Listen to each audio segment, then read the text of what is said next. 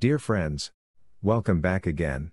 In the last video, we discussed different types of fully fashioned garments.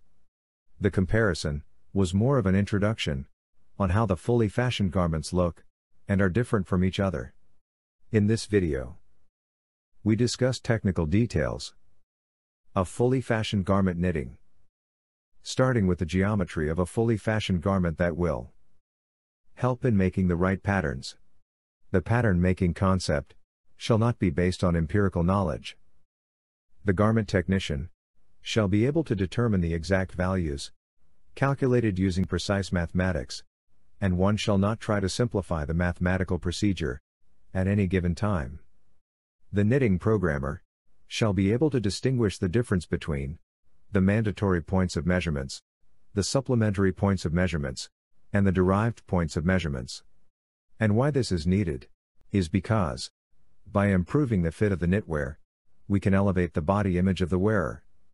And this is the sole purpose for making a garment. From today, we look at the subject of fully fashioned garment manufacturing, based on scientific methods, and not any empirical knowledge, and we don't leave any room for any kind of guesswork. For more detailed information, you may go through my book on fully fashioned sweater manufacturing. A Guide to Fully Fashioned Sweater Manufacturing. Published by Woodhead Publishing India Private Limited. The book is available in leading bookstores in almost all the countries around the world. It is also available on Amazon. Today I present video part 1 on sweater geometry, as this topic cannot be covered in one video, so it may take 3 to 4 videos to cover the subject.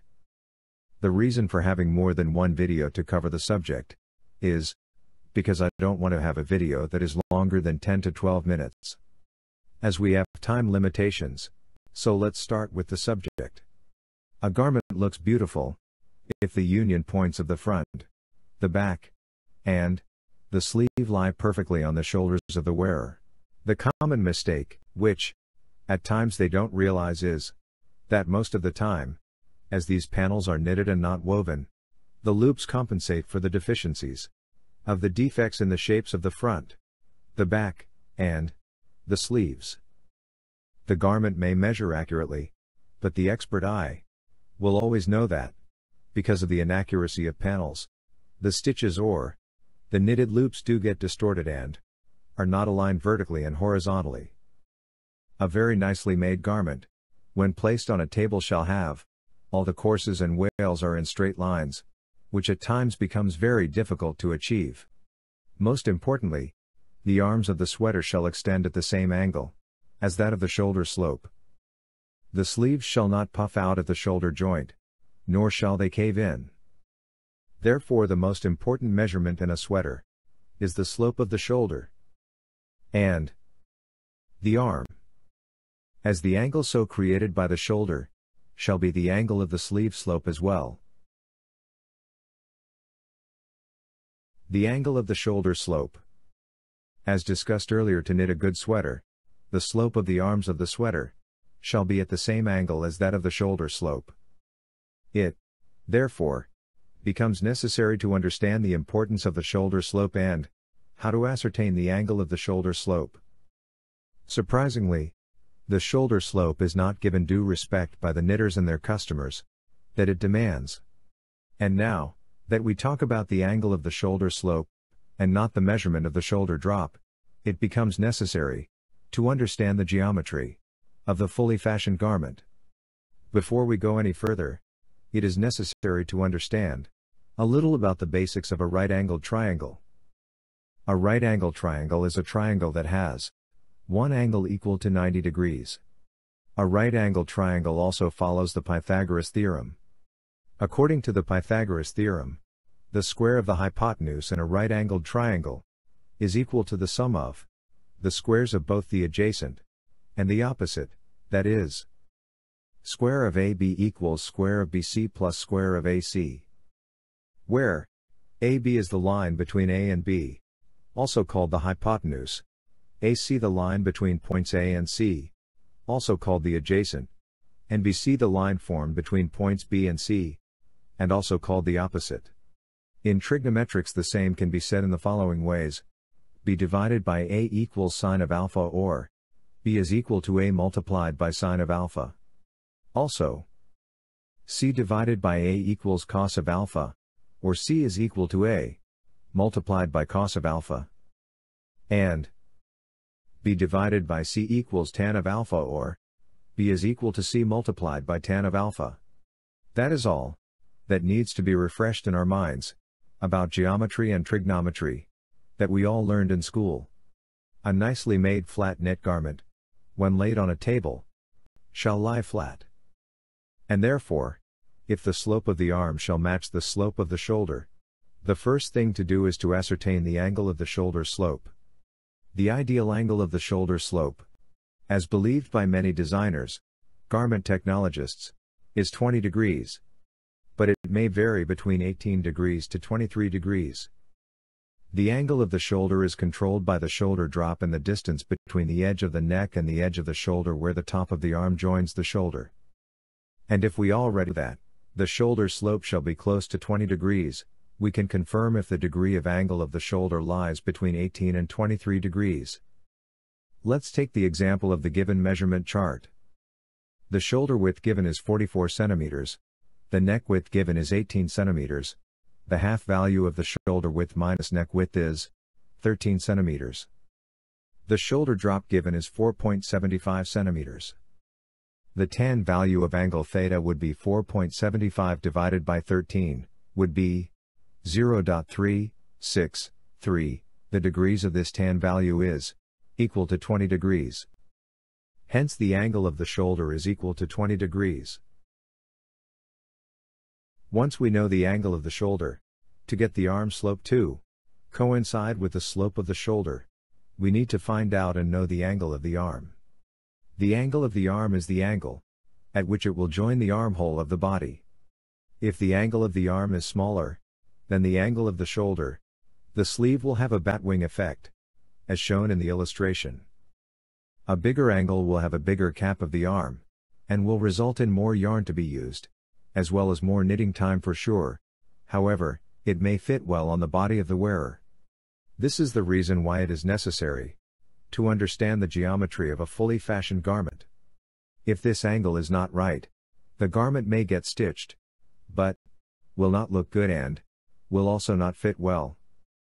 Also please note, this is a fully fashioned garment we are talking about, and we cannot make corrections by cutting it, but we have to do the knitting calculations all over again, and we have to re-knit the panels once more. I have observed that many programmers and designers fail to knit the garment in the right size in their first attempt, and on many occasions, they get the sizes within tolerance in their second and most likely in the third attempt.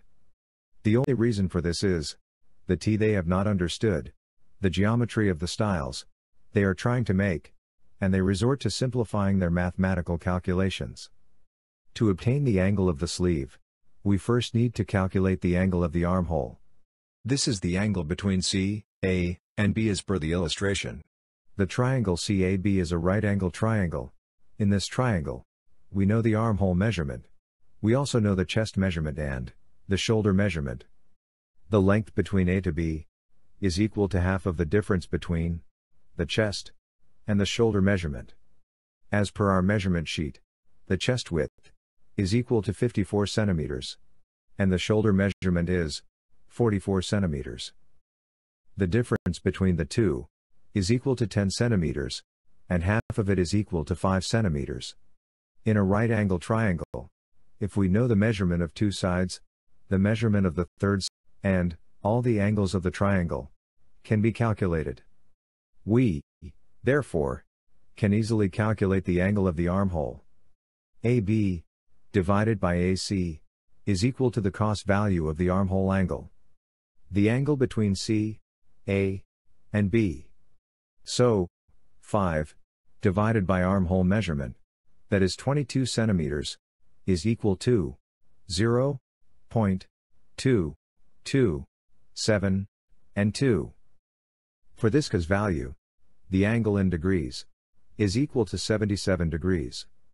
Once we know the angle of the armhole, Calculating the angle of the sleeve is a child's play. If we divide a rectangle into two parts diagonally, as shown in the illustration, the angles between CAB and DCA are always equal to each other.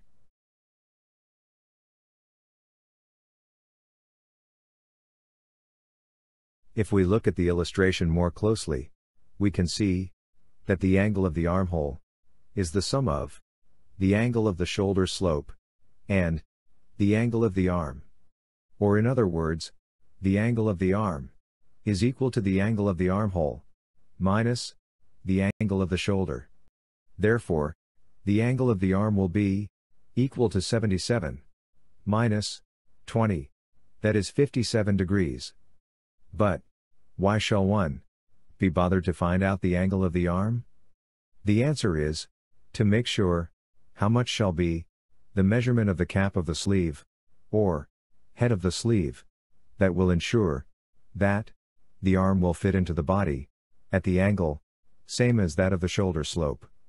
A variation in this sleeve cap measurement will tilt the sleeve up if the size of the sleeve cap is small, and down if the size of the sleeve cap is bigger than that. To calculate the sleeve cap from the angle of the sleeve is to divide the width of the sleeve with the value of tan for the angle of the sleeve. In our case, the width of the sleeve is 19.5 centimeters, and the value of tan for 55 degrees is equal to 1.54. So the cap of the sleeve 19.5 divided by 1.54 is equal to 12.7 centimeters. Therefore, to get the same slope of the arm as that of the shoulder slope, we need to knit 12.7 centimeters of the sleeve from the point of joint of the lower part of the sleeve with the main body of the garment. The valve of the sleeve cap also tells us what is the length of the sleeve we need to knit to get to the point from where we need to start the narrowing of the sleeve. In our case, as the sleeve length measured from the shoulder is 60 centimeters, and the cuff height is 5 centimeters. If we subtract the cuff height, that is 5, and the sleeve cap, that we calculated to be 12.7, the balance, after subtracted these from the total value of 60 centimeters equals to 42.3. This tells us that to get to the point from where we have to start the narrowing process, we need to knit 42.3 centimeters of sleeve after knitting 5 centimeters of cuff rib. We also know that the measurement of the sleeve width is normally measured at 2 centimeters below the sleeve joint. This means that the sleeve shall measure the given sleeve width at 42.3 minus 2, which is equal to 40.3 centimeters.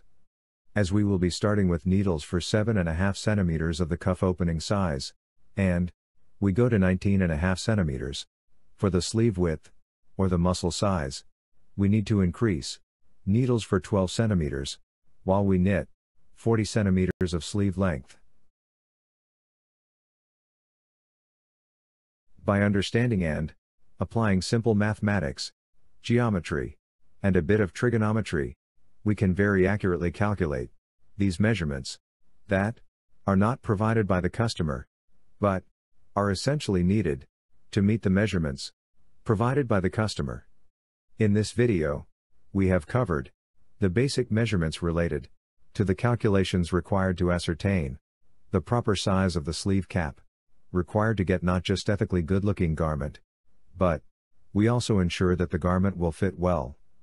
In the next video, we will discuss the measurements related to the shoulder width, waist width, front and back across, the length, the side length, etc. of the garment, and how to calculate these using scientific methods, and not leaving anything on guesswork. Throughout the series, your valued suggestions, as well as questions, will be welcome, and I shall be too glad to answer all your queries.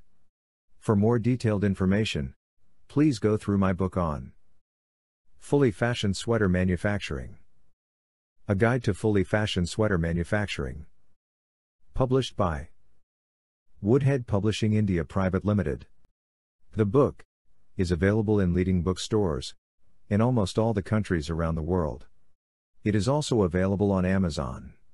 Technicians, programmers, product developers, designers, and companies interested to get the measurements of their proto samples right in the first go.